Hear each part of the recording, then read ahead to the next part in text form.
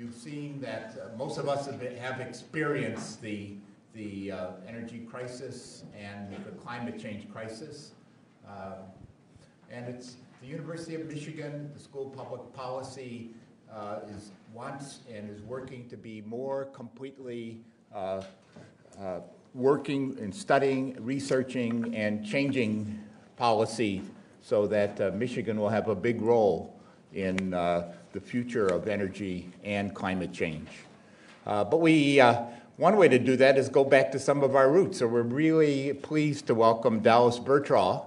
Dallas was a public policy master's student in the mid-'80s, then went on to get a PhD in economics.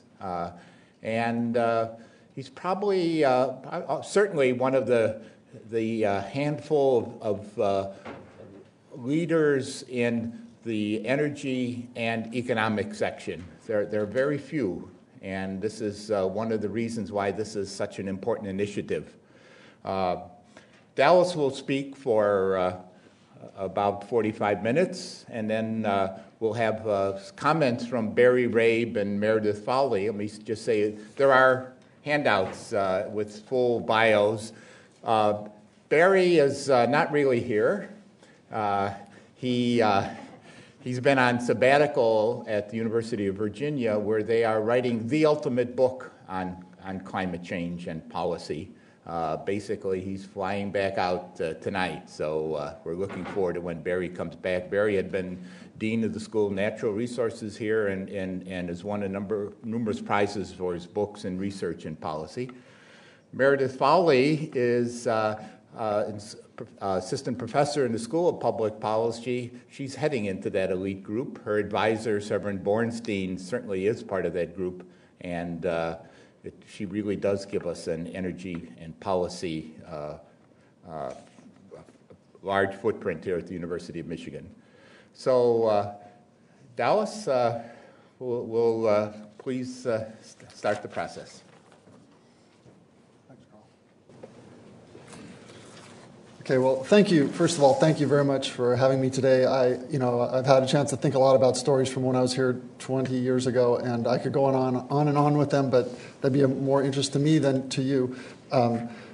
I just want to say that it's really thrilling to be here, and it gives you a chance to sort of reflect back on where a lot of you are now in terms of thinking, well, what might I be doing in the future, and how will my career, my studies in graduate school at University of Michigan help me? And I'll tell you that on an almost daily basis, I still organize my worldview around metaphors and theories that I was exposed to in the public policy school here and in the economics department at Michigan. So this is the richest time of your life in terms of casting the foundation that you're going to build on in the future. Speak closer to the right, please. I can't get much closer, but maybe they can up the mic. Can you hear me better? Is this better? Okay. Okay, so let me get right to the heart of my comments today about domestic climate policy. As you know, climate change is an international, a global issue. It's not just a domestic issue. This map shows that the U.S. and China are the two leading countries in terms of overall emissions, and there's heterogeneity around the globe matters hugely in terms of the shaping of international affairs. The Ford School has some strengths with respect to thinking about international relations, and we can't go anywhere unless we think about climate change as an international problem. But I'm not going to do that today until we open it back up for questions at the end, because there certainly are issues about how the shape of domestic policy affects our ability to engage with the international community. But I want to talk about domestic policy because 2009 is the year for domestic policy in the U.S. to take shape. Domestically, there have been a number of proposals, of legislative proposals, of what we might do, and this picture illustrates 4 of them under a cap-and-trade type of approach. Now, that one of the issues you might think as an initial point of departure is, well, why do cap-and-trade versus a tax or versus prescriptive regulations? And I'm not going to linger too long on that now either, except that cap-and-trade, for the time being, is the leading idea. And so that's where most of the legislative proposals are. And this picture is showing the time frame for emission targets under 4 leading proposals compared to business as usual, which is the orange. The proposal that has most attention is the Lieberman-Warner proposal, and it sort of shows a straight line there down through 2030 and actually has targets out to 2050. One of the things about this, about the Lieberman-Warner proposal, which last year was the leading proposal in the Senate, the optics on it were really horrible, I think, from an outsider's perspective. And one of the reasons takes me back to something Professor Michael Cohen used to teach here at the Public Policy School, that when a solution comes along, a lot of problems get attached to it. And that was at least the optics on Lieberman-Warner proposal, in that in terms of dealing with the number of problems that were going to be solved and the way allowance value that's created, I'll talk about that in a minute, was going to be distributed, had the real smell of a heavy earmarking approach in which there was major division of wealth and assignment of that wealth to allegedly special interests, very valid interests, I would think, but nonetheless had the perception of being special interests. And that was one of the things that sort of pulled Lieberman-Warner under last year, although it certainly didn't have a real chance of passing anyway. But when we think about the shape of domestic climate policy going forward, I think this is a real critical question, especially in the context of cap and trade. How complicated or simple is the policy design going to be? So my roadmap for my talk is to go through these design elements for emissions trading. And what strikes me about this is that I looked at the curriculum now and thinking back at what the curriculum was here 20 years ago, and there were pretty much classes on each of these kind of topics in each of these areas. So we're going to go through them. The point of compliance, monitoring, enforcement, cost management issues, competitiveness issues, and then the question of federalism, and then in the issue that I think is by far the first among equals here is the allocation question. But first, what is cap and trade? You can see I've conflated here too. What is cap and trade and how does it work? I think everybody here knows this, but to make sure that we're all using the same vocabulary, there's establishing an emissions cap that limits emissions, provides market value uncertainty, and allowance trading without government approval. So there's a limited supply of allowances, and there's a demand for allowances that creates their economic value and creates economic incentives to reduce emissions. And trading is intended to minimize the costs through compliance flexibility and creates incentives to reduce costs going forward. The key thing about this is really it's focused on outcomes, not on actions. That's the distinction that makes it both controversial and innovative from an economics perspective. Now we think, and certainly in the Ford School, and I think and certainly in Washington, D.C., we take allowance trading as being a pretty reasonable policy approach, but that was not always so. So after the 1990 Clean Air Act amendments passed, Title IV put in place the SO2 trading program, it was very controversial. And you saw things like this on the AP Wire story. What's next? The LA Police Department trying to buy civil rights credits in Wisconsin? Or, why applaud a deal that lets companies buy pollution rights? So in fact, that is what allowance trading does. It allows for the purchase of indulgences. And all I can say about that is that it beats the alternative, because previously under the Clean Air Act or under almost every type of environmental regulation, these indulgences were given away for free. So what cap and trade does is puts a scarcity value on those indulgences and then creates incentives that help reinforce the program goals. Oh yeah, Tom the Dancing Bug got into the action also with tales of market-driven crimes. Okay, but why is CO2 different than the experience with the SO2 program? And this picture to me is the one thing I want to leave with you, lingering in your mind when this talk is over. So what this shows is, this cartoon, I should say, shows along the horizontal axis the percent of emissions going from 100% originally all the way over to zero if you were going to phase out some kind of emissions entirely.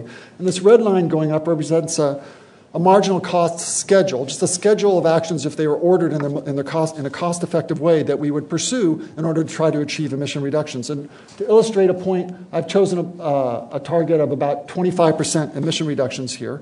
And at that point, the point on this marginal cost schedule is going to determine the cost of incremental action. And so since it's the incremental action of a decision maker who might decide to do a little bit more to squeeze out emission reductions or maybe emit a little bit more, that becomes the value that's assumed by allowance prices in the market. And so that's indicated by the price of allowances here. So the sum, or the integral under this curve, or the sum of all these incremental actions represents the resource costs incurred in achieving these emission reductions. And the price of emission allowances is this point here, and in this picture, I've suggested that 75% of the emissions would still be allowed to occur. So the value of emission allowances that are created by introducing this new intangible property right into the economy is the area of this rectangle. And your high school geometry will tell you that the area of that rectangle is about more than 6 times the area of that triangle. So the value of emission allowances in this picture are more than 6 times the area of the resource costs actually incurred to squeeze out emission reductions. In the Lieberman-Warner bill going forward, in 2015, the area of that rectangle is 10 times the amount of the resource costs going to achieve emission reductions. So the big ball game really is for equity and efficiency outcomes is the allocation of this emission allowance value. And it leads many observers to ask, well, why not just use prescriptive regulation? And a lot of economists have studied this. Prescriptive regulation has been very effective in many cases to control or reduce emissions that are limited or obvious ways to do so and where the reduction costs are reasonable. It establishes what needed to be done and how and when for each source to do it. But there's 2 key challenges associated with it in applying it to climate change. One is that it requires tremendous information in order to achieve a cost-effective schedule, what we would call technical efficiency, the differences in costs will be easily an order of magnitude among emitting sources in the economy. So the regulator needs to know what is the cost for each source in order to be able to achieve emission reductions, and replicating that kind of technical efficiency is very challenging. It requires huge information for a very ubiquitous pollutant throughout our economy and globally. And second, there's the issue of allocational efficiency, which really just means how do we allocate resources in the economy even if you've achieved technical efficiency. And so this picture is just to illustrate what that means. The usual damage function approach in thinking about benefit cost analysis is you think about emissions and what the dispersion is, what their impact is, physical impact, and then what is the monetary damage of that. And then you might say, well, there's an externality that's estimated associated with that monetary damage, and you might achieve a cost-effective, a technically efficient command and control regulation or prescriptive regulation that sets targets for individual facilities just so that marginal benefits equals marginal costs. But you're still left with the problem that there are residual emissions, and those residual emissions are going unpriced in the economy. So this is the question of allocation of resources throughout the economy. Is the right amount of electricity getting consumed? Is the right amount of gasoline being used? What are their relative prices when the residual emissions are going unpriced? And the virtue of a cap-and-trade program or a tax is that it puts a price on these residual emissions also and offers tremendous efficiency gains. So those are the 2 reasons why that many simulation and empirical studies have suggested that there's huge cost savings associated with incentive-based approaches to environmental regulation. So that takes us back to trying to figure out how we're going to do it for climate policy. Okay. So the first design element I want to talk about is the point of compliance.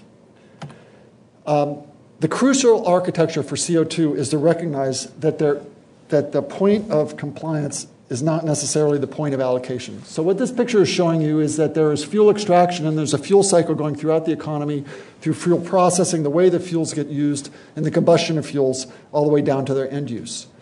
The crucial architecture is that you do not have to allocate to where the point of compliance is going to be. Those are 2 separate questions because the incidence or the distributional burden of costs differ. It's not necessarily the owner of the power plant who's going to bear the cost of climate policy. It might be the consumer who's using power. And so you can make these decisions in order to achieve efficiency and distributional goals and also to design an administratively efficient program.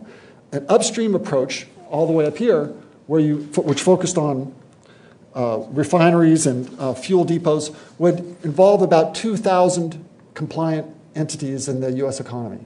Whereas a midstream approach, which got, say, point of combustion in industry and power plants, would more than double that number. Some people say it would estimate it would take it up to about 10,000. Or if we did final point of combustion throughout the economy, then you would all have swipe cards at the gas pump, and you'd be involved with hundreds of millions of combustion sources. So there's administrative simplicity in having an upstream approach.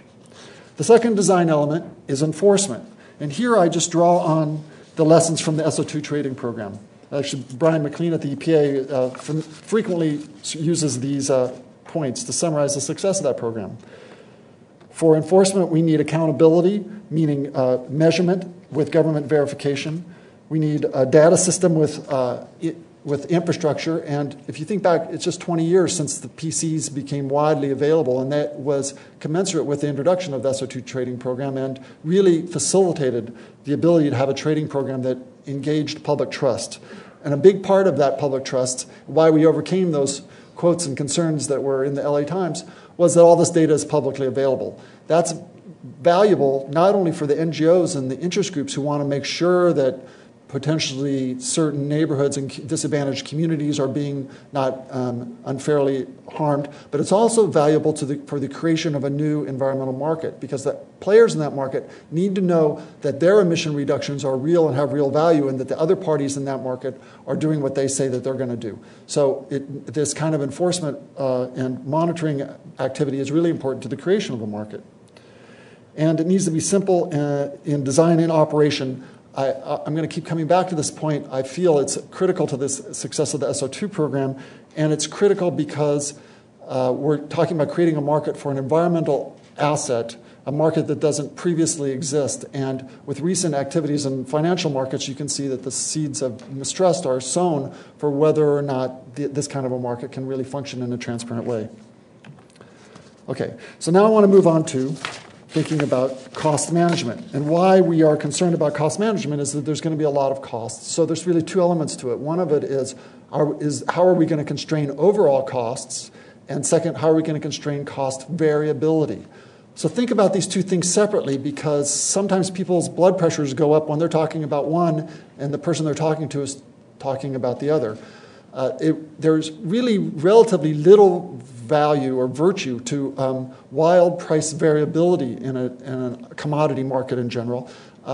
Some variability is helpful. Excessive volatility undermines investment, undermines innovation. The other issue, though, is whether we're concerned that costs could run far away greater than Congress or the public really is willing to take on initially. Advocates of climate policy are going to say that the cost shouldn't be an issue, and most economists are going to say costs are a central issue. And in any case, costs are going to be significant, substantial. This estimate shows potential range of allowance values from 2015. These are the costs per metric ton of CO2. For my money, these are the EPA's cost estimates. I think the EIA's NEMS model has been the most reliable in this, at least the most open and most transparent. And they tend to fall towards the lower end of this range, but it hinges on three critical things that enter in terms of how we're going to manage costs. The first one is technology. And these models estimate that there would be a 50% increase in cost compared to what you were just looking at, or more, if these things happened. If biomass technologies did not enter hugely, if there was a lot of new siting of nuclear, and there wasn't widespread introduction of carbon capture and storage technology by 2030. Well, note that I did say that all three of these things have to fail, because some of these models usually will choose nuclear, for example, have massive introductions of nuclear. Others might have massive introduction of biomass or CCS, or they'll combine a couple of these. So really you get a huge run-up in costs of 50% or more if all three of these things were to fail. Efficiency is a huge topic, and I'm not going to talk about it right now, but I welcome it if there's time for questions afterwards. It's generally not modeled explicitly. The second cost management issue has to do with offsets, another very controversial topic. And if offsets are excluded from a program, then that's going to cause cost increase by 50% or more. Now, what are offsets? I'm guessing that most people know at that term, but offsets imply truly the purchase of indulgences, in that either domestic or internationally, a compliance party, rather than reduce their own emissions or surrender their own allowances for the emissions they occur, they could purchase offsets, essentially paying some party domestically or internationally to achieve emission reductions. Because the heterogeneity in costs globally are enormous. There's enormous cost savings if you can credibly achieve emission reductions offshore. That would dramatically drive down costs for U.S. and allow us to overall achieve ever greater climate goals. But it's very controversial, as this cartoon illustrates. It's widely suggested that by some parties that these things aren't real, that they're not real, or they cause more harm than they do good. I'm not an expert on this issue, but the people that I think are most seriously engaged take offsets seriously and think that there are serious emission reductions that are achieved with offsets, but that doesn't remove the controversy associated with them. But it's also important that there's another reason to allow for offsets in the design of domestic policy, and that is they are an on-ramp for developing nations. They're creating an entrepreneurial class in developing countries that become the advocates for environmental programs and environmental markets in those countries. Okay, and third, here I've kind of listed this, that the third big issue associated with controlling costs is the introduction of banking or not. And if there's no banking, intertemporal, that is when flexibility. Trading allows for where flexibility, and when flexibility is when emission reductions are going to occur. And if you don't allow for banking, that suggests that you could have a run up of 50% or more in those kind of cost numbers I showed you initially. But there are other elements of cost management that kind of deal with the temporal and volatility, and I've thrown them on this slide. Borrowing is the idea that you get an allocation, maybe you have an assignment of allowances many years into the future, but you need more now, and either as the system or individual parties might borrow from their future year allocation in order to use them now. I'm beyond skeptical of this. I think it introduces a severe moral hazard that can really undermine the solvency of the program in the long run, but still it's talked about seriously, and the reason why it's talked about seriously is that most non-economists, if you will say, we'll draw a straight line as Lieberman-Warner draws a straight line emission path reduction, and that varies greatly from the cost-effective path. The cost-effective path would be a slow stop reverse path in order to achieve even the same cumulative emission reductions over a 30 or 50-year horizon. So you look at these straight line emission reduction paths and say, well, this is so cost ineffective that we have to have when flexibility, and borrowing or banking gets folded into that depending on how that path gets drawn. But I like to say, anything that can be achieved with borrowing can be achieved with banking if you front load the allocations and create a program that is going to be solvent for the long term. In any case, borrowing seems very problematic to me, and I wouldn't think it would be a good idea. The other issues have to do with a safety valve and a symmetric safety valve. And the safety valve is simply like a way to put additional allowances into the market if price exceeds some anticipated level beyond what was politically acceptable initially.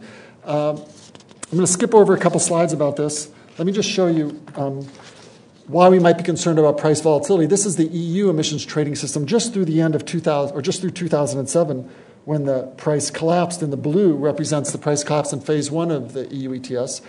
Phase 2 is the red line, which is that phase 2 in the EU goes from 2008 through 2012. What we've seen which doesn't show on here, what we've seen in the last 6 months is a price collapse there from about 32 euros per ton CO2 down to 8. So I was once giving a talk at University of York, and then I was in the audience listening to other talks at this conference, and this plant manager came up, and facilities manager came up, and he said he was really mad, and in a colorful British way, he was throwing a lot of language out there about how when the allowance prices had been high in mid-2005, he had gone to the university president and convinced them to do a major swap out on all their boilers on campus at great expense. And then this was in 2007 when this conference was happening, and that price had gone down to zero. And he's, with colorful language, he was saying, you made me look stupid. And I'll tell you, in the design of environmental policy, it's not productive to make people look stupid. The biggest problem in emissions markets has been not the spike or unexpected price spikes, with the exception of reclaim, which Meredith Fowlie is studying. But I think the more common problem has been an unexpected price collapse. And the criticisms of, let me just go through this next thing and not waste time on it and talk about that.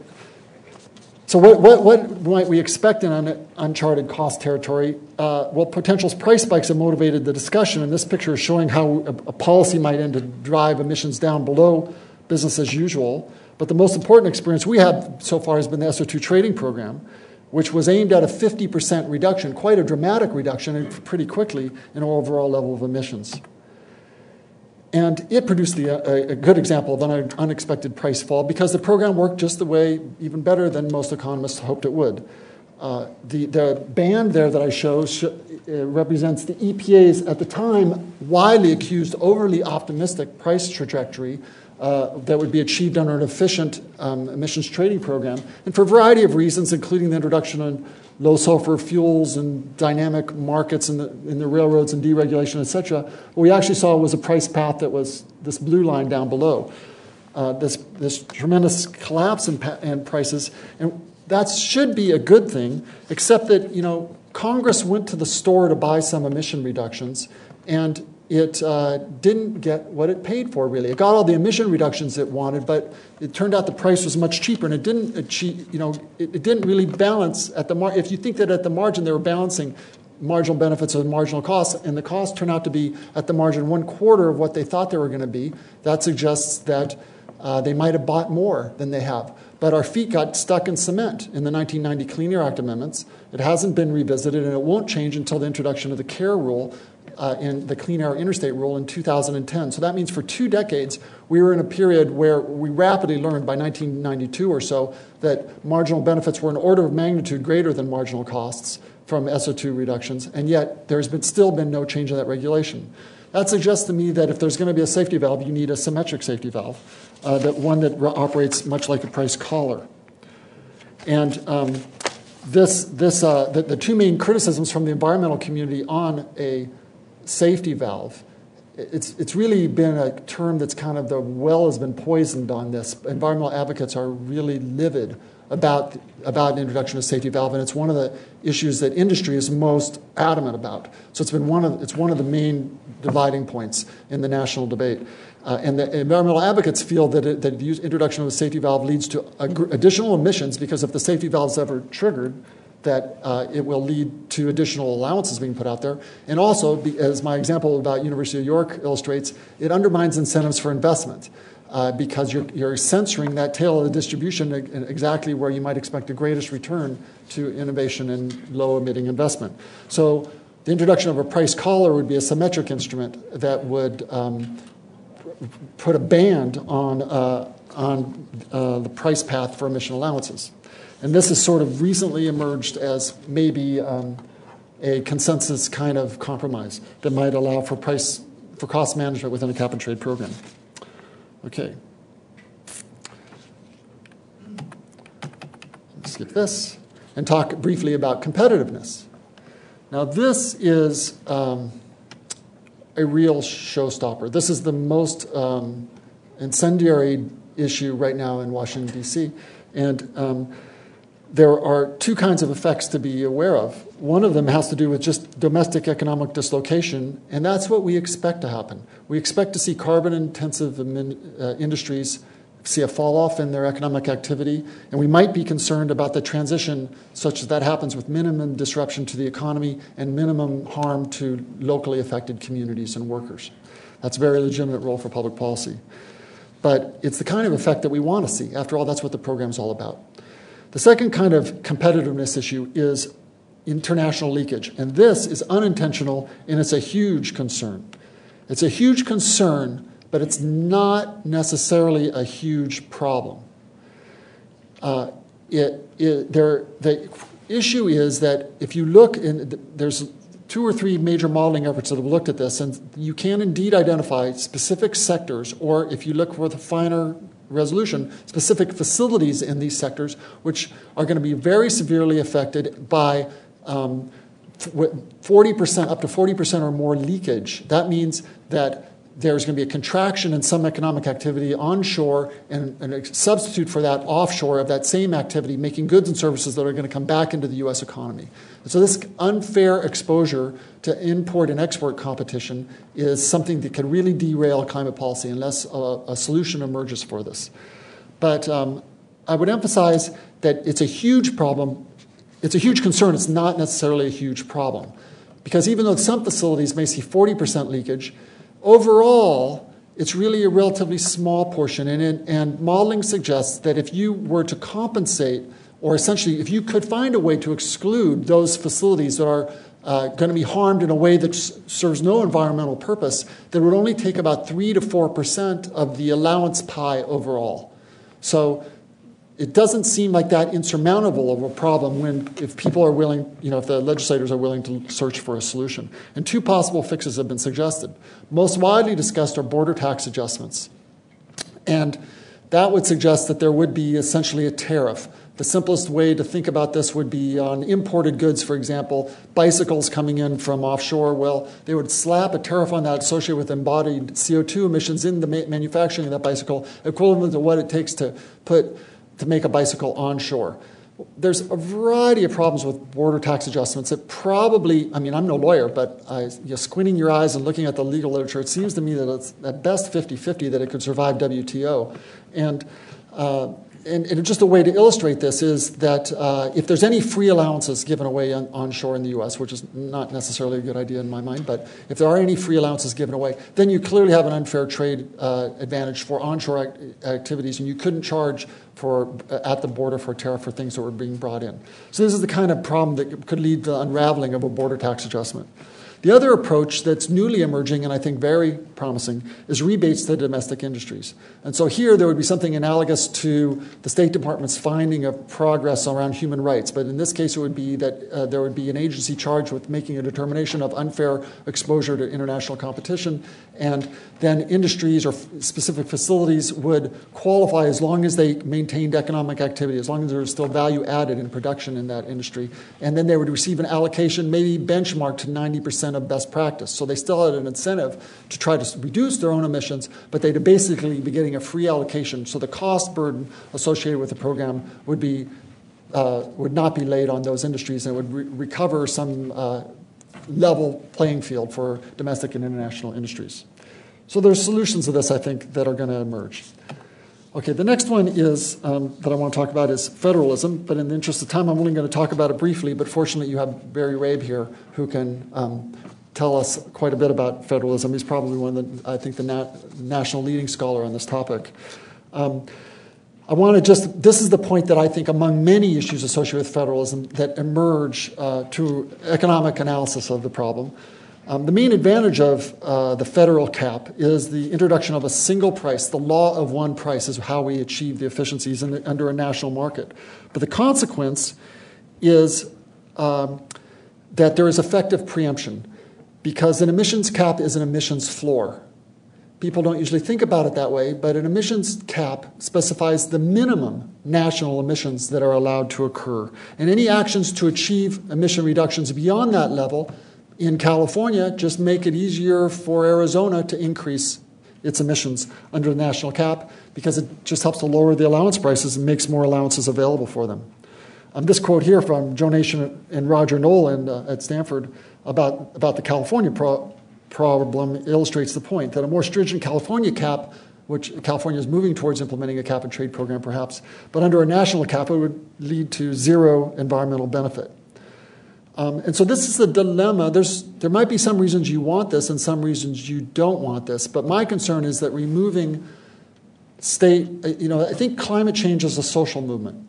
And if you look at social movements from a historic perspective, they have a life cycle. And it's sort of based on what we're learning about the science and how the public is still learning about climate change and how much they're willing and what they want to do about it and how we're going to adapt to it because it's inevitable. It's early in the life cycle to remove the opportunity for state and local activities, in my mind. And it's a two-edged sword to do so. So to take you way back, if you think about something like the Sherman Antitrust Act, at that time there were 17 states that had antitrust laws in place when the Sherman Antitrust Act passed, and it swept off the books the ability of states to enforce antitrust proceedings. And then what happened is that at the national level, essentially, ostensibly in the interest of enforcing antitrust, for 20 years the country went into an unprecedented period of building of trusts and it wasn't for 20 years until Teddy Roosevelt came along and finally enforced that. But during that time, it was very good for national growth. It was very good for Sears Roebuck. It was very bad for local hardware stores. Probably for all of us in this room, on net, it was probably good to see that period of economic growth, but it certainly was a two-edged sword in terms of thinking that national legislation, preempting state legislation, is something that the states should want to see. So this is, I'm concerned about it, and the biggest problem is that the price signal by itself may not be sufficient to achieve local innovation.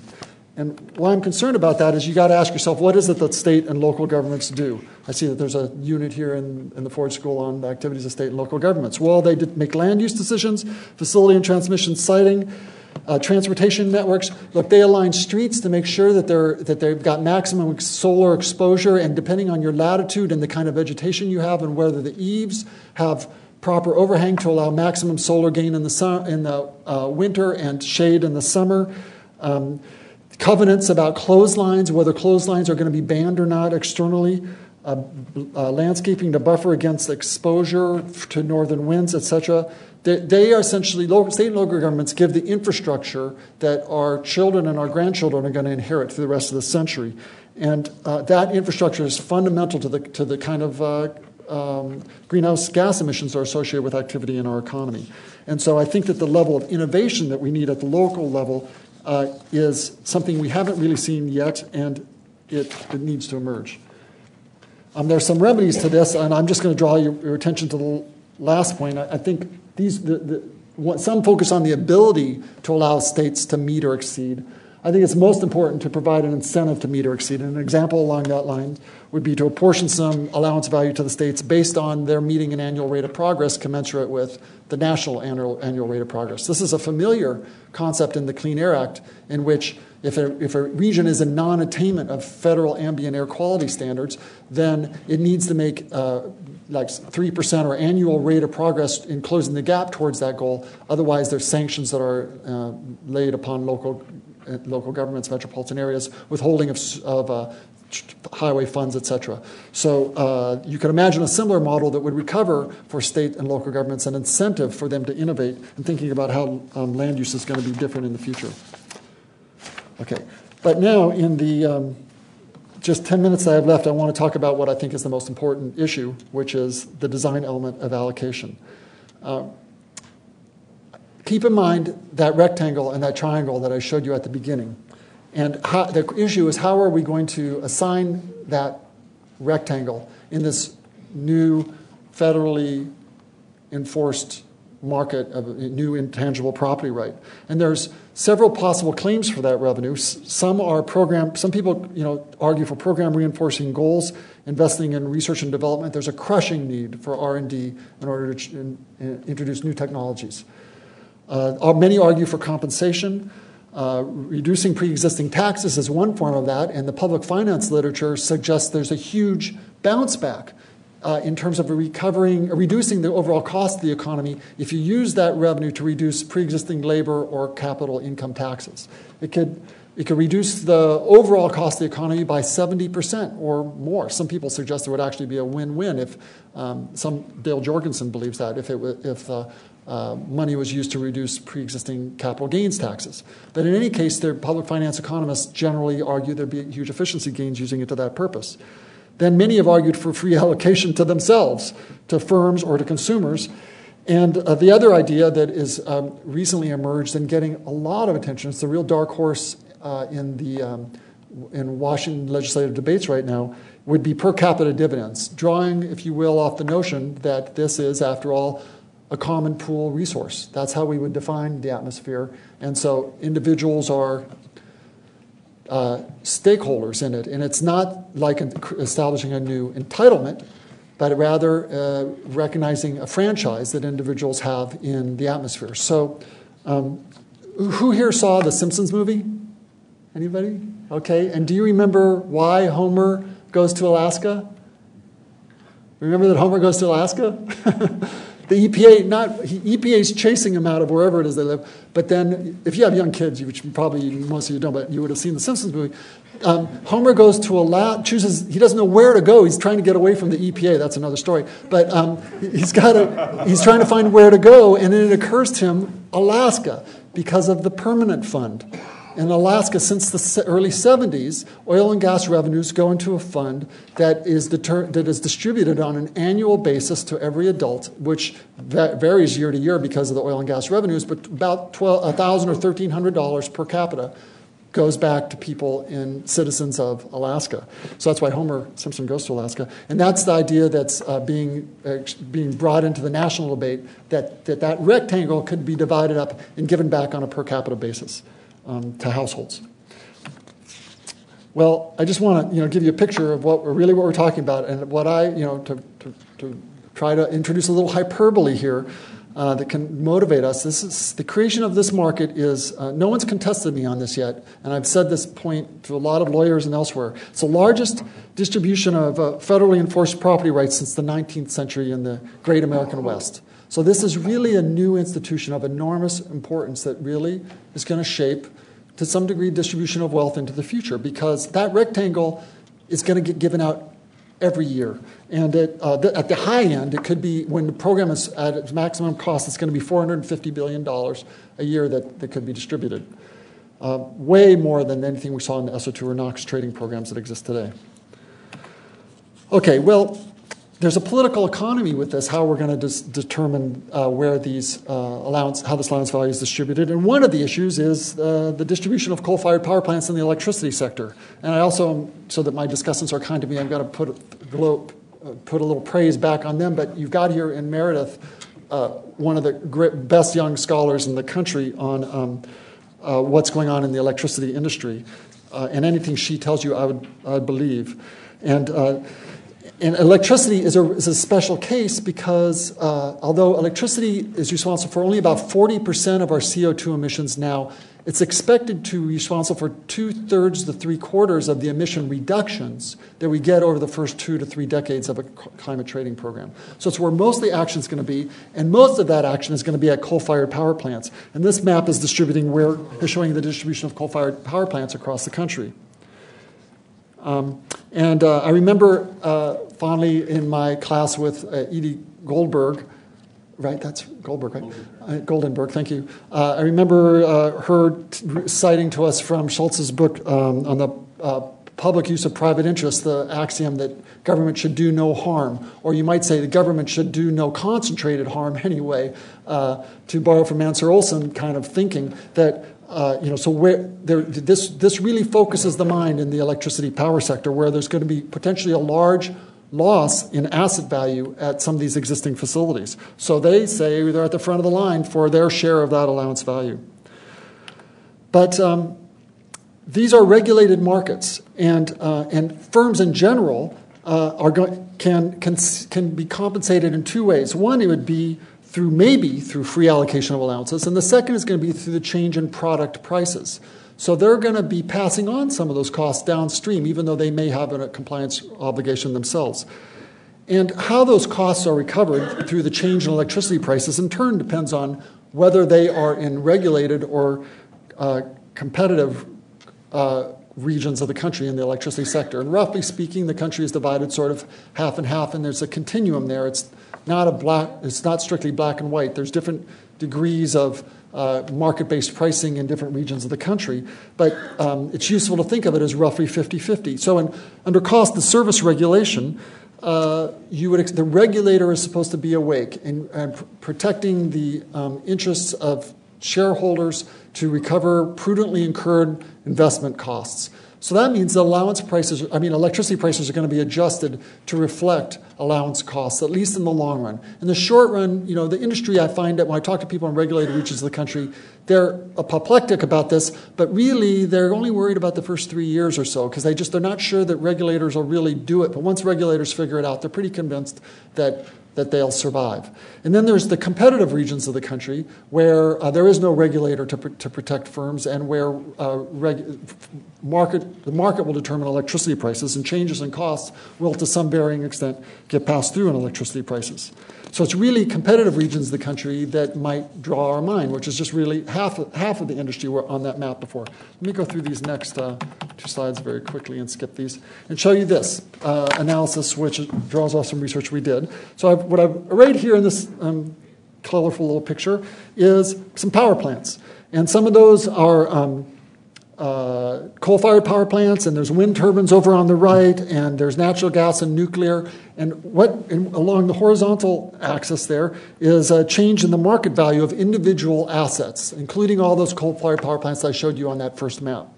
And then we ask the question, what happens to the market value of these assets with the introduction of climate policy? Well, we find that losing facilities would lose about 35% in value. This is using a highly parameterized national market simulation model that has dispatch over 3 seasons of the year and 4 times a day, and then also plans 25 years into the future for investment and retirement of generation capacity, and then does a discounted cash flow analysis to solve back to say, well, what is going to happen to the market value? And this is sort of like the day that this legislation passes, the losing facilities are going to lose about lose a value that's equal to about, I mean to say, 35% of that rectangle. And winning facilities, though, because there's some facilities that are actually going to gain value because electricity prices are going to go up. So if you happen to be the owner of a nuclear power plant, the value of that asset is going to go up enormously, and it's going to gain, those facilities gain about 29% of that rectangle that we were looking at before. And, I've been in a room where somebody started talking about a coal-fired power plant in western New York and how it was going to get so devastated and how they had to have free allowances. This was in the Northeast Regional Greenhouse Gas Initiative. And the fact is that power plants don't have standing. The communities around a power plant might have standing, but a power plant isn't an entity.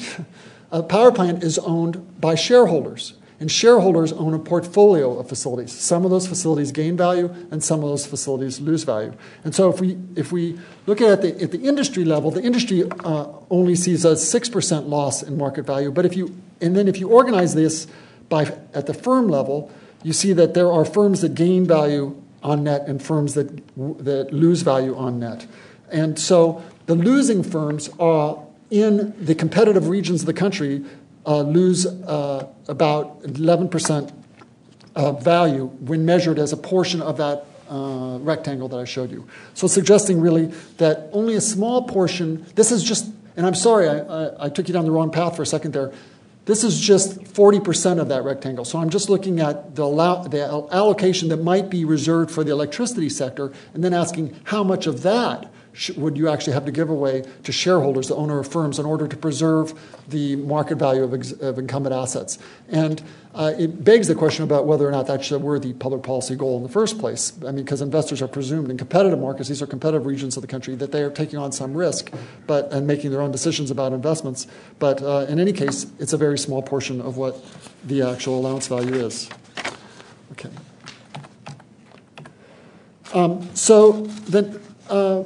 I want to now kind of move into a little bit more regional distributional question. And this picture is showing, well, what happens regionally to electricity consumers? Because while there is some harm to producers, we find that there's 8 times greater harm to consumers because the vast majority of the change in costs get passed through to electricity consumers, to households. And this is showing, the dark blue is showing electricity price in the baseline, and then this increment is what happens with the introduction of climate policy. And similarly, this line is a national average electricity price before climate policy, and then it rises by this much. And then the browns represent the CO2 emission rate in different regions of the country and how it's going to fall. So there's a lot of information on this slide. But the main observation that I want to make is that in those regions of the country where the greatest change in electricity prices are going to occur, like in the Midwest and Appalachia, they start out with electricity prices that are on average below the national average, and they end up with electricity prices that are below the national average. If it were to go the other way, it would be harder to think about how political compromise might be achieved. But this is good news. But 2 weeks ago, I made this point to Senator Thune from North Dakota or South Dakota. Anyway, and he said, unless that happens to be your state. So people are going to argue to keep electricity prices down wherever they happen to live. But from a national interest perspective, the regional impact in the electricity sector isn't that great. Isn't that discomforting, I should say. But the major issue that has emerged, and Representative Dingell from here in Michigan has been the proponent of this, along with Boucher from Virginia, and this isn't, Dingell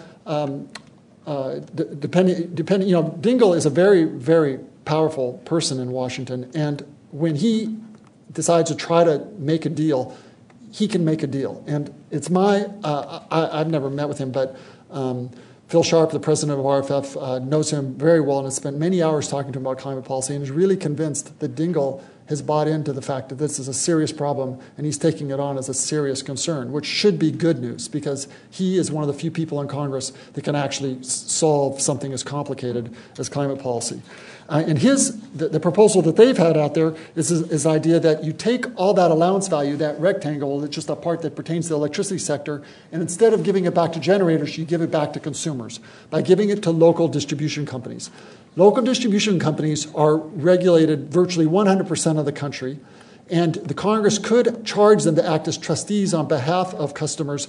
And so when you see an increase in the wholesale power price, then there's all this allowance value that could be sold at an auction, and then that could be turned over to the retail distribution company to offset the increase in wholesale power price and leaving electricity consumers pretty much even, actually dramatically even. It would eliminate more than 90% of the change in the retail electricity price. So this just sounds like a great idea to these guys, to Dingell and Boucher and to the NRDC, National Resources Defense Council, and others who are trying to broker some common ground in the electricity sector. So we took a look at what this is, and this shows under an auction what the change in electricity price is going to be. So that's zero as if there was no change in electricity price, and the dark blue is regulated regions of the country, and the yellow is competitive regions of the country. Yeah, I'll aim to wrap up. Under an auction, there's sort of a symmetric increase that hinges primarily on where coal-fired generation rests. This has the efficiency advantages, and it's the lowest social cost, but higher prices in electricity. So they're looking at this free allocation to generators, which is the idea of giving it away to emitters. This introduces sort of an asymmetric problem in that in regulated regions of the country, regulators are going to take that allowance value and turn it over and give it to consumers. But in competitive regions of the country, that their generators are going to get this allowance value, but you'd expect them to still turn around and charge customers for it. It's like if you were going to buy a house, you would never stop to occur to you whether the person selling it to you inherited that house or bought it themselves in the market previously. And so that's the way theory would lead you to think marginal costs would be determined in the power sector. So introduces this asymmetry in prices in the electricity sector with compensation to regulated regions but not to competitive regions. So this free allocation to electricity consumers recovers a kind of symmetry around, but roughly around zero. So really softens the blow in the electricity sector, but the big disadvantage is that it constitutes a subsidy to electricity consumption. So this drives up allowance prices 12 to 15% compared to what they would be otherwise because it censors any kind of behavior by households or firms in terms of that would be price driven. And if you happen to drive a car or use natural gas to run an industrial facility or heat your home, then you should be concerned about this. Okay. So I'm just going to take 2 more minutes and focus on a distributional question on households and then close. So I'm going to pound through a couple of these slides here. The effect on households, we've looked at this. Well, let me first of all just show you what the average per capita carbon footprint is by region and ask you to judge for yourself whether you think this is a solvable problem from a public policy perspective. I've organized around here 11 regions of the country, and this shows what their carbon footprint is from electricity generation in that region, gasoline use, fuels for home heating, and then indirect consumption that's solved using an input-output matrix to try to associate back to household consumption patterns what is the embodied carbon in that behavior.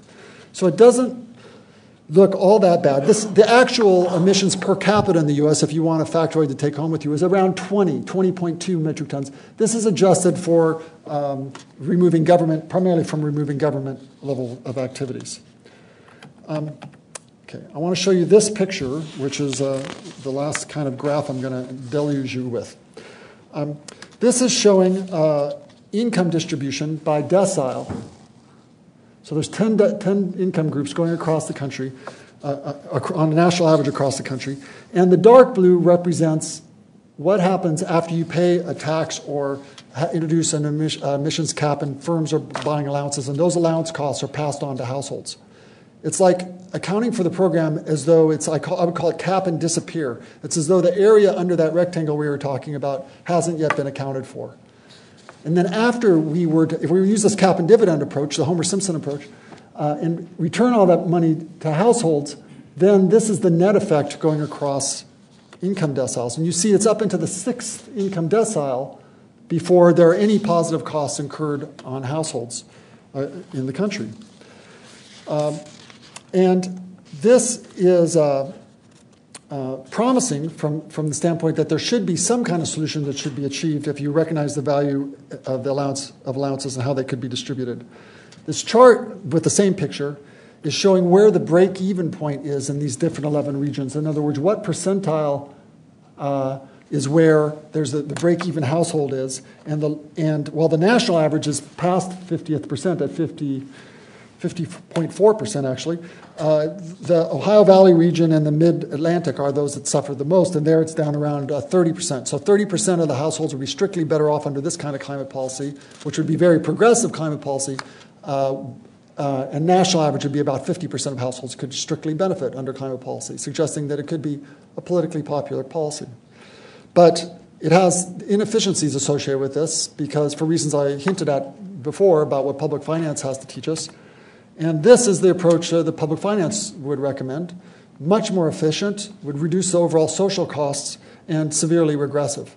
So here, paying attention just to the light blue, we see that there's a really regressive policy where the change in consumer surplus as a portion of their income hits the lowest income households the hardest, and only the top 2 income deciles benefit. Okay, so in closing, I've talked about this set of design elements for emissions trading: point of compliance, monitoring, enforcement, the cost management issues and competitiveness, federalism, working out the issues between the federal government and the states, and then the big one of allocation. And I think the information we have to work with, we've got to recognize that these property rights to CO2 convey tremendous value. There's lots of options that have significant efficiency and distributional implications. And it's not just the issue of achieving a political compromise in 2009 or 2010 that matters. Because if it turns out that we learn more about the climate and then we have to go back to the American public and ask them to do more in the future, then the way we've shaped climate policy now will matter tremendously for our ability to do so. Whether there's confidence in the kind of new market that's created or whether it's viewed as a Wall Street debacle will be a deciding factor in terms of whether we'll be able to potentially go further with climate policy or whether the program will even survive as costs potentially get more expensive. So those are my observations. Thank you.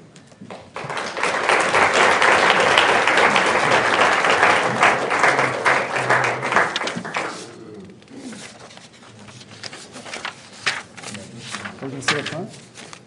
Should we sit up front? Yeah, why don't you...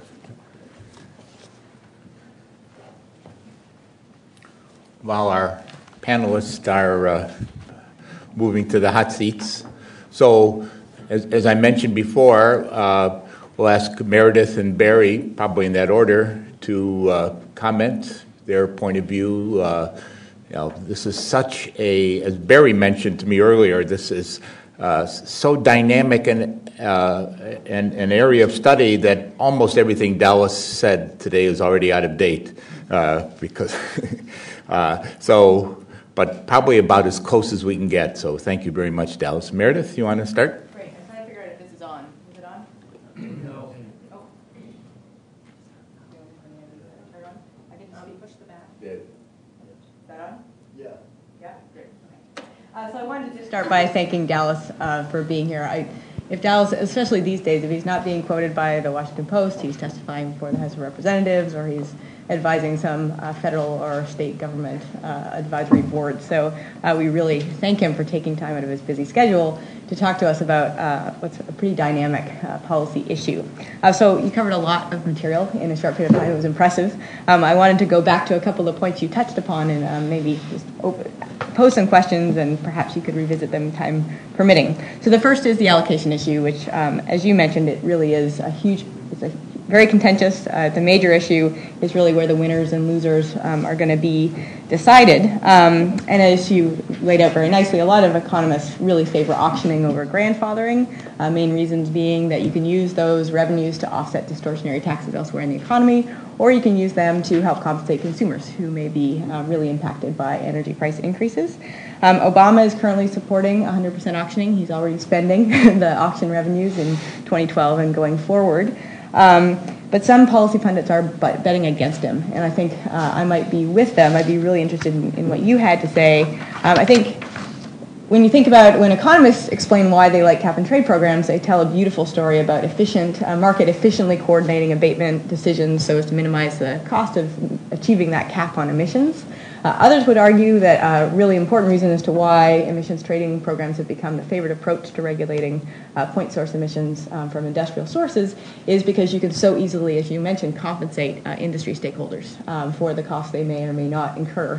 And I think if the Climate Action Partnership seems like they might be a force to be reckoned with. You would know much better than I, but they have said we will not tolerate 100% auctioning.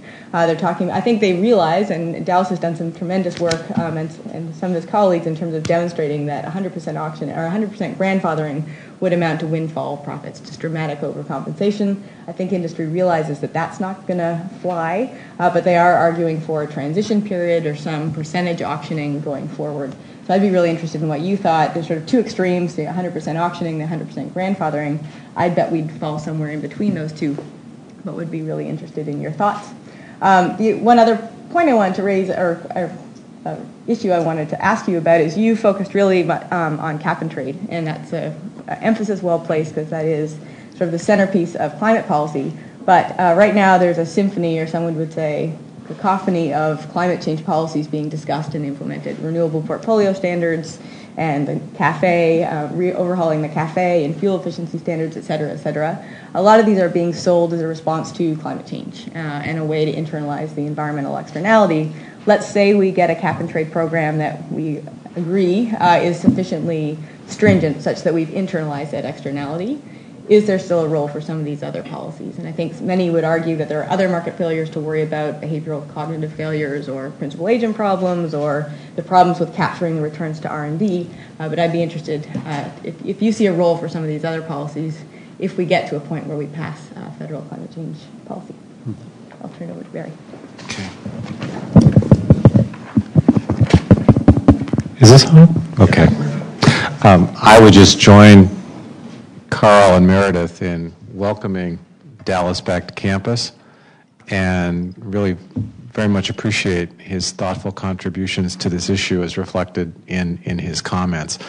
I wanted to just touch upon a few of the political challenges that I think are ahead in moving forward any version of a cap and trade bill, certainly in the current Congress and certainly in this year.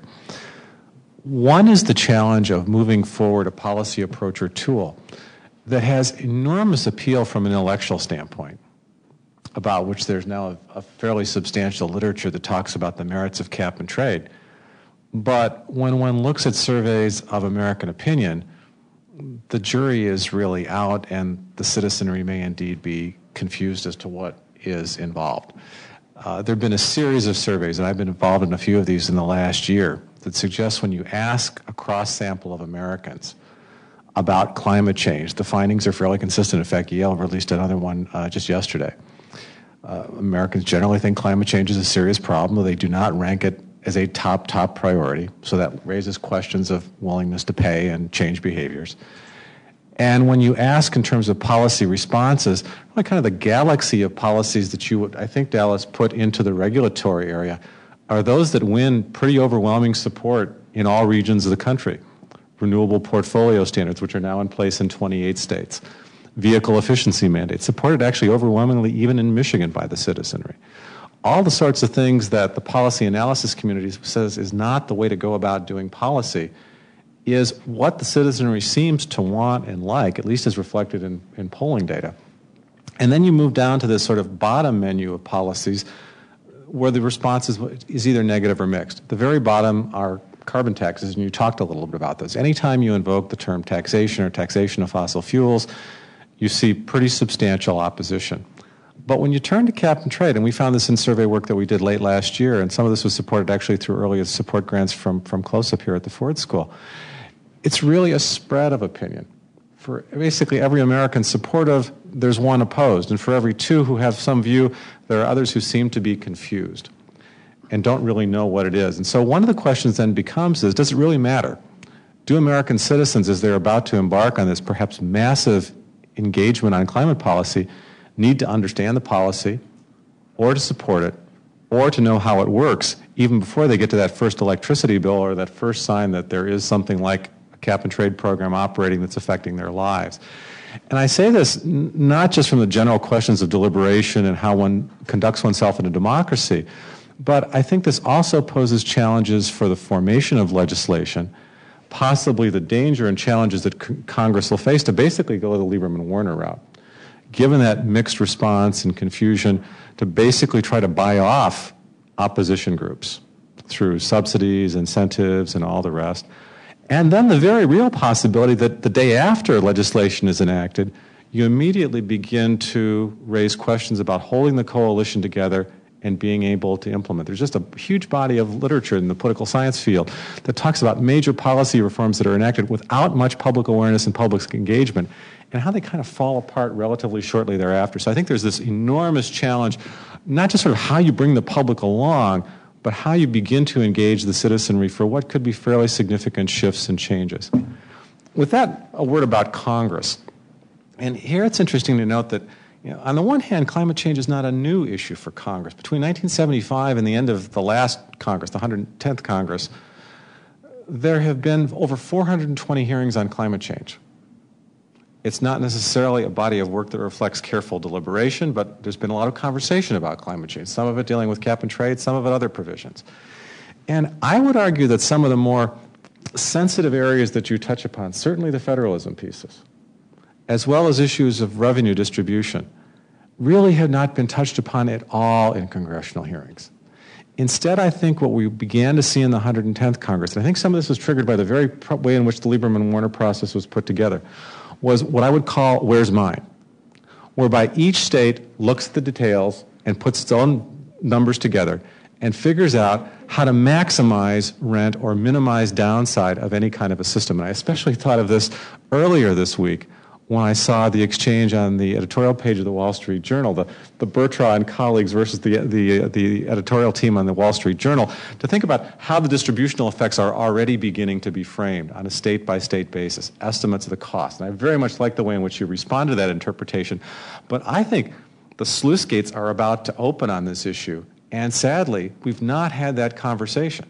How do you begin to take a policy arena that for 10 years now has been dominated by this sort of patchwork quilt of state activities, and some of these are the ones that Meredith has talked about, and then talk about those distributional consequences when Congress has never really shown much appetite, certainly in the U.S. Senate, given distribution of power there, for dealing with some of these challenges and some of these kinds of issues.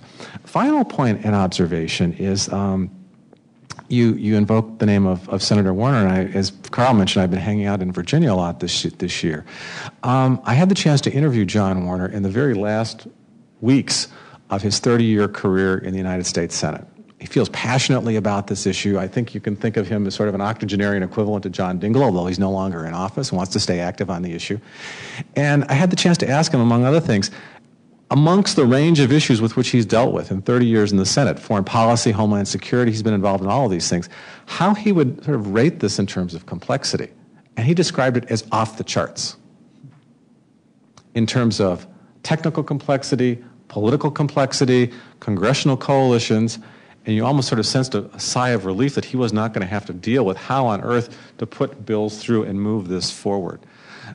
The other component that Warner talked about is what I would call the governance challenge. The day after a bill is passed, put the cleanest bill through the congressional process that you can and get it to the president's desk with whatever compromises that you have to reach on allocation and all of these provisions. And I think there are going to be loads of compromises.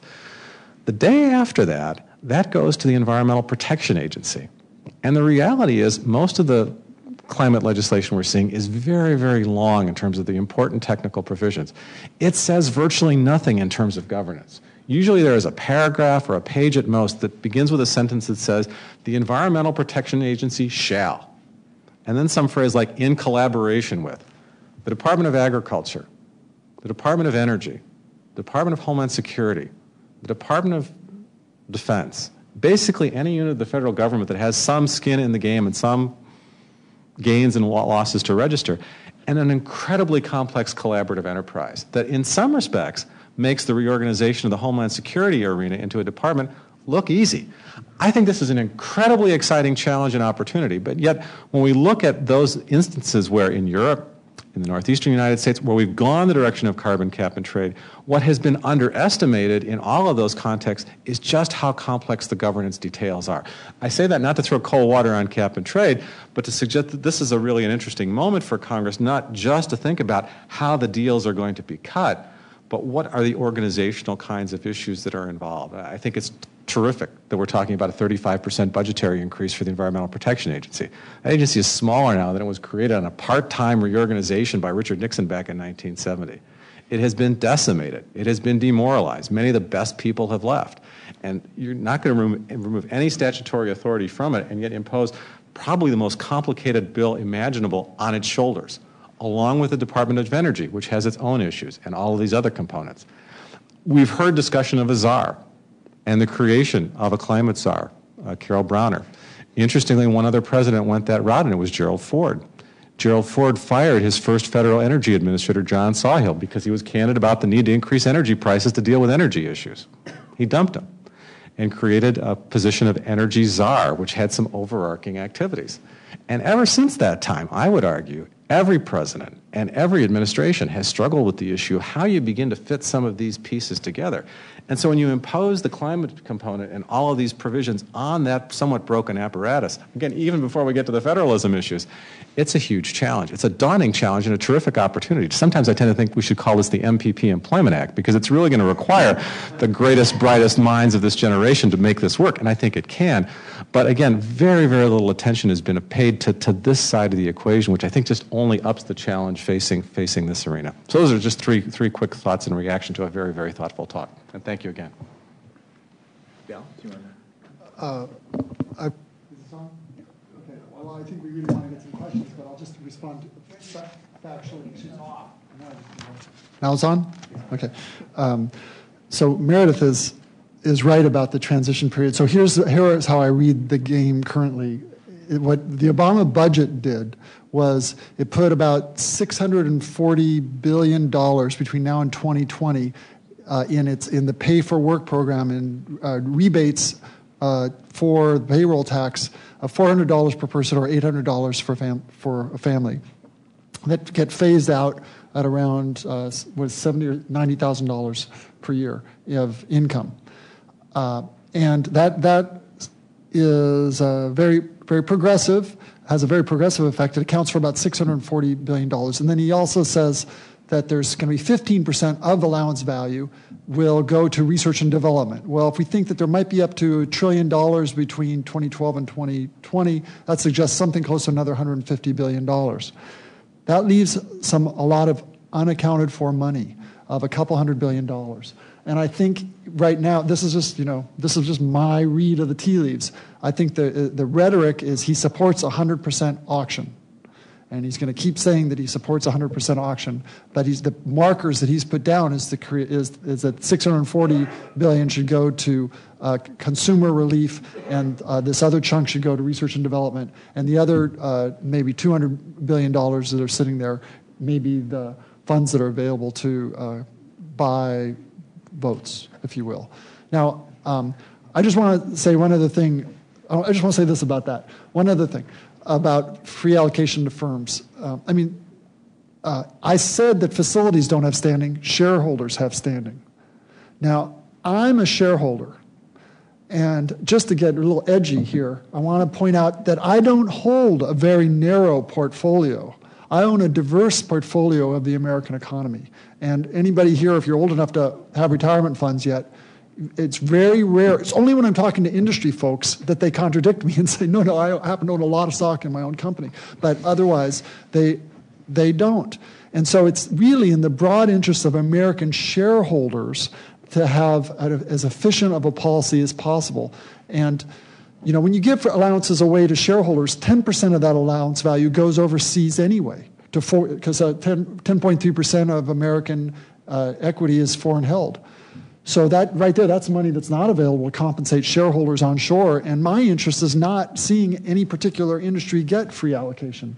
I think it's compensation to management, not compensation to shareholders. But as you know, the big players in Washington in terms of lobbying, et cetera, is management. And management's coming under an increasing amount of heat now, so maybe the nature of the game will change. But I really think that there's an interesting issue in the wedge between shareholder interests and management issues on this point. But Meredith is very perceptive. I think that is probably how it's going to get played out. And just to, both Meredith and Barry talked about the perhaps inadequacy of a price signal to get the kind of responses all the way through the economy, yet it might be very inefficient to have all these other kinds of redundant policies. Or maybe, do we still need renewable portfolio standards? Do we still need many, many other things at the state and federal level if there is a price signal? I think that, as Barry points out, all the public survey information suggests that the public is only willing to support a price up to a certain level, but they might be willing to support climate policy past that, and many have observed that Americans like their taxes hidden. That's not good public policy. And so that's why I think leads Barry to say, the coalition could fall apart when the costs really start to become known. That's why I think, I heard from these cap and dividend folks for 5 years or longer, and their emails were annoying me. But I now have sort of changed my tune a little bit because I see the power of that letter that might come, or probably be an electronic benefits transfer of some kind, that says this check for $450 for the last 6 months on a 6-month basis represents your family's contributions to our national efforts to reduce greenhouse gas emissions. And I think that could, then people start going to the gas pump and they're thinking, I'm making money, here.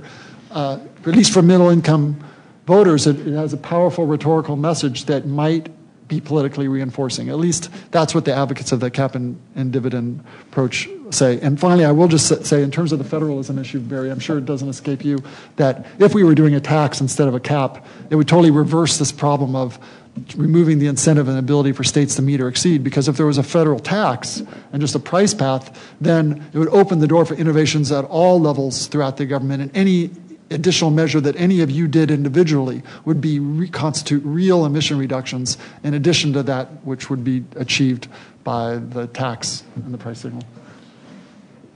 Do we have time? We have time for questions still. Yes, we have. Speaking of incentives, we do have refreshments waiting for us. So when we're done, but I think it'd be good to hear some questions from the group. Please keep them short so that we can get a few questions in. But I certainly don't want to discourage questions. In fact, you can't eat unless you ask a question. I'll leave Carl. So I have a question. I guess it's about domestic policies, but I'm wondering if the U.S. is looking to particular examples, say in Western Europe or anywhere, or success stories in different sectors for comparison, and whether areas so. My loose understanding is we see lots of windmills in Western Europe where they overcome some of the problems they've been working on it for longer. But I wondered if you guys had a sense of why it might work in some places and why it wouldn't. Is the U.S. is it such a wildly complex challenge mainly because it's the way our institutions are set up? Is it the infrastructure that's on the ground? Is it who the winners and losers are here as opposed to say, and I don't know, but say Germany or some other hypothetical case? Is there any one particular thing that makes our case more challenging than others? We can't use them as an example? Or are we using them as examples, and if so, what? Do you want to go? Well, there's two now mandatory emission reduction programs in the world, although others are about to emerge, and that is the EU ETS and the Northeast states, which started in January of this year with a modest program in the electricity sector for 10 states in the United States. And I would say, especially phase one of the EU ETS was not the kind of model that I would want to replicate in the US. It was very flawed. And the RGGI folks, the Regional Greenhouse Gas Initiative in the Northeast states, really learned from it. It's a much better program design in a lot of ways. But all of these programs are really drawing on the experience of the SO2 trading program, which by and large is viewed as having been a tremendous success. The difference here is that CO2 is ubiquitous. It's not just in one sector of the economy, it's throughout the whole economy, so it has, much greater efficiency and distributional consequences and challenges. And the SO2 program had had a couple flaws also. One is, as I tried to make, is that our feet were stuck in cement. The program was not really able to adjust. And secondly, all of the emission allowance value was given away for free. And I think that worked in an industry that at the time, in 1990, was 100% regulated on a national basis, so that firms could not charge consumers for something that they themselves received for free. But now we've moved away from that in the electricity industry, and in other industries it's not true at all. So that makes it much more complicated on the national stage. Do you guys want to add more? Yeah, so I don't know that there's any specific examples out there in terms of overall program design. I think many people in Washington, and I even think in Europe, are kind of people in Europe are sitting back and watching now, and in Washington, they sort of feel that this is the chance for the U.S. to leapfrog and perhaps put together a domestic program that has a stronger design for the long run than what the EU has put together so far. But that doesn't mean that the EU commitment hasn't been there. Their commitment has really been there, but they're dealing with 25 member states and 20 different languages. It's a remarkable accomplishment what Europe has done so far, I think. One of the, Barry mentioned the sort of widespread lack of complete acceptance of climate change and global warming as a key driver. I mean, sometimes government interventions in the environment work best after rivers burn and people die of smog, as in Los Angeles. Is this something that we have to wait till the climate change is really felt and observed better, or Barry, maybe? Well, you guys have something to say about that, but this is a huge philosophical conundrum because we, for the most part, that is, our living generation will not see the benefits of our actions. So we will be incurring some costs or making some sacrifice in order to change the kind of world that we leave for future generations. And that's a pretty unprecedented as a collective problem. Yeah, there is a fairly large literature that argues that in the environmental arena, usually there has to be some environmental cataclysm, not unique to environmental policy, but perhaps especially salient. And some have argued that one of the reasons we've begun to see governments mobilize more is that are more localized is the ability in some regions or sections to sort of personalize climate change. One of the things that struck us when we did the national survey is that attitudes aren't that different between, say, people in Mississippi, California, Pennsylvania, Michigan, but they come to very different understandings of what the drivers are, and they tend to be more localized effects. In Mississippi, overwhelmingly, if you ask people why they believe climate change is occurring, it's hurricanes, having had that experience. Other places, it's coastal flooding and other kinds of issues, or temperature shifts. Now, making that direct correlation to climate change is a stretch, but that's the perception, and part of the fragility of the belief system is that it does vary so much.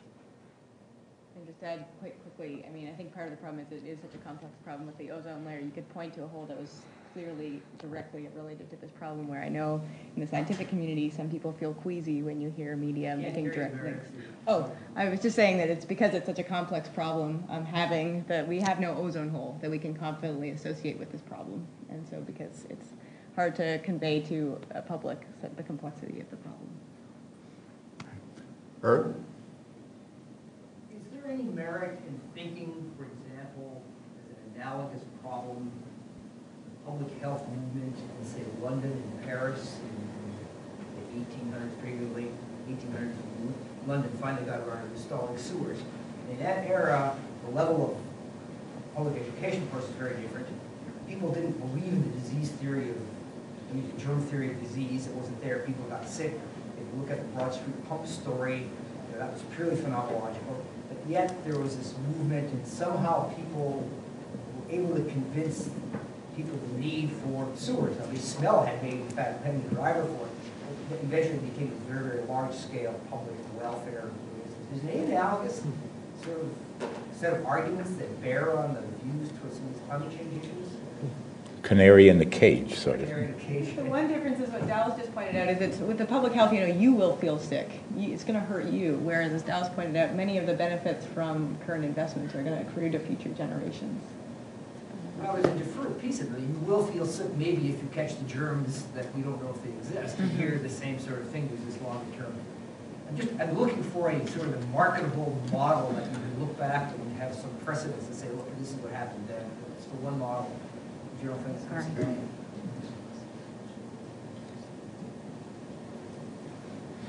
Okay, yes, last. Tom, why don't you take the next to last?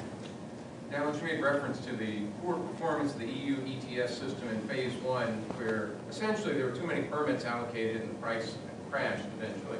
And I just wonder what your assessment is of how much of that was due to knowing malfeasance on the part of slippery utilities who overstated costs or governments who were trying to claim an unfair share of permits for themselves, and how much of it was just real ignorance?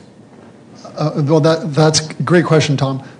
There were two major design flaws. One was too many allowances were given away, which would seem to be fatal enough if there's an over-allocation to start with. And the second was that on December 31st or thereabouts on 2007, the value of any remaining permits immediately went to zero because they weren't bankable.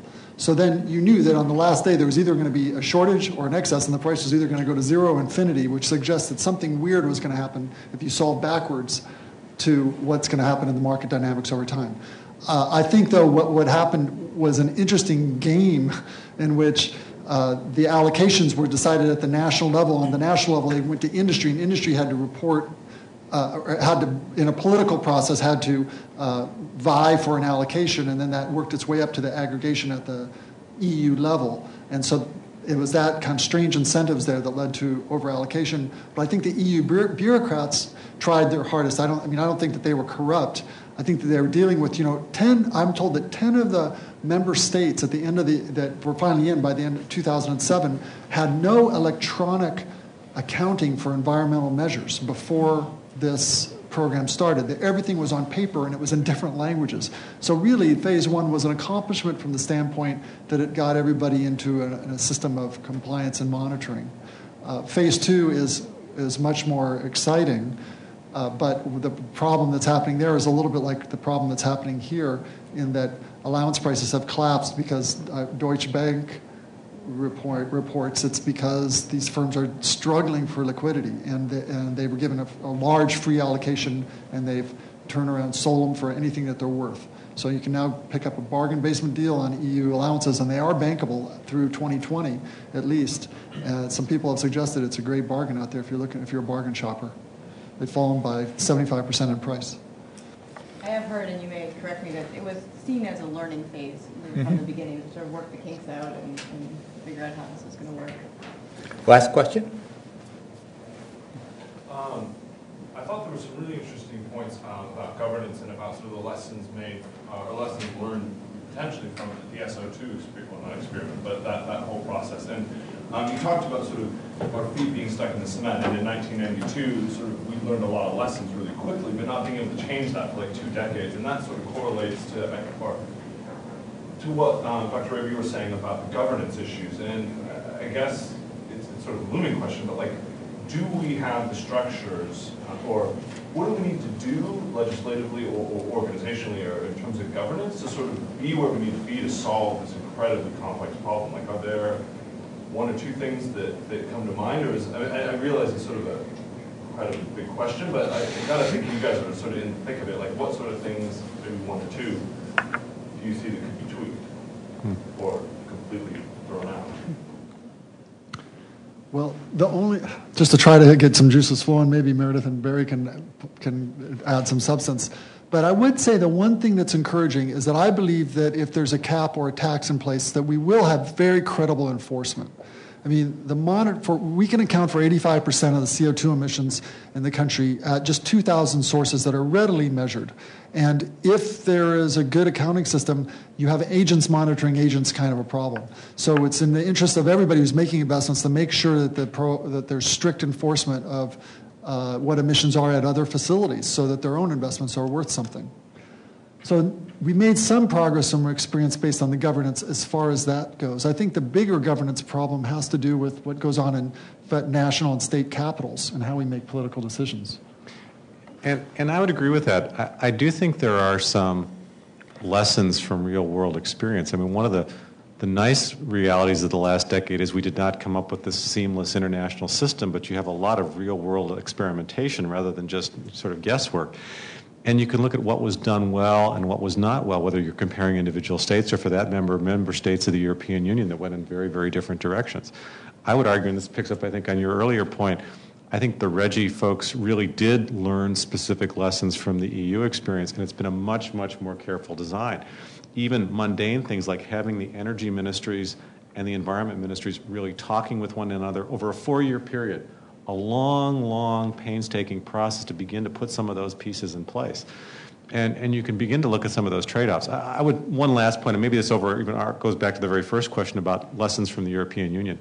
I think the ETS is obviously a significant player, but I think in much too much popular discourse, there's this presumption that the EU is a unitary government. You have individual member states with very different track records and very different trajectories.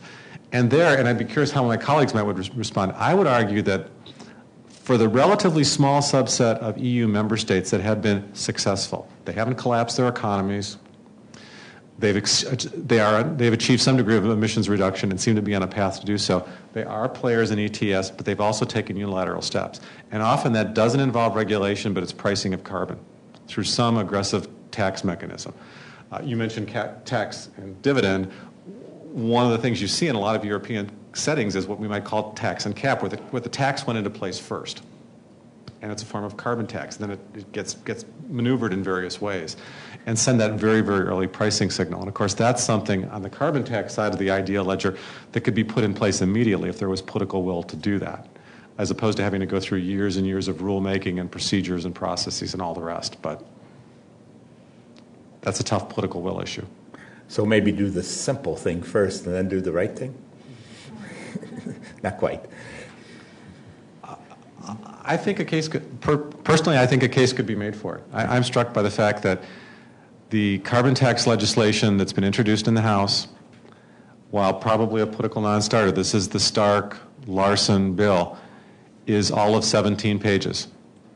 And it's very simple.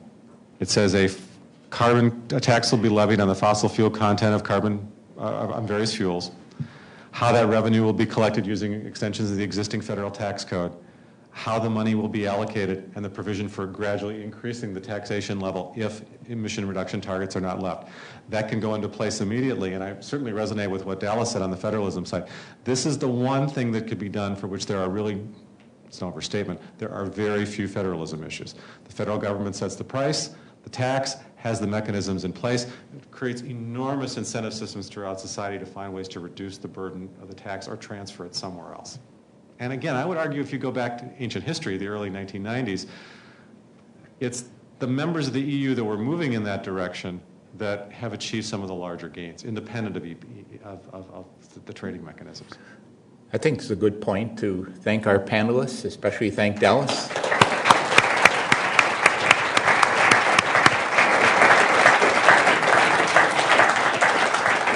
So we'll have a chance for more one-on-one discussion right outside in the atrium outside. Refreshments, compliments of Dean Collins.